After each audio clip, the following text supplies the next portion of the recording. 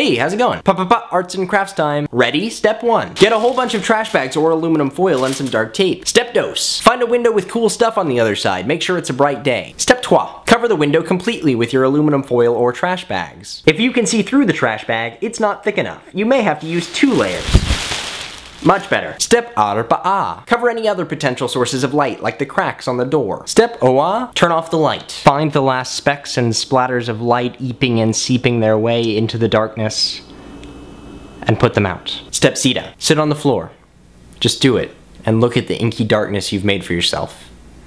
And wait. Let your eyes adjust as the world slowly trickles back into sight, and know that no matter what, you can't block out the light. Step End. Take a sharpened pencil and with one quick jab poke a hole in the covering, about the size of a dime. Now look. Look around the room. Let your eyes adjust, and look. The whole world is throwing itself headfirst onto your little piece of it. And you in the room become a part of that world and it a part of you. It's flipped, and it's flopped, and it's out of focus and confused, but it's yours. And all you have to do is poke one little hole. Arts and crafts time.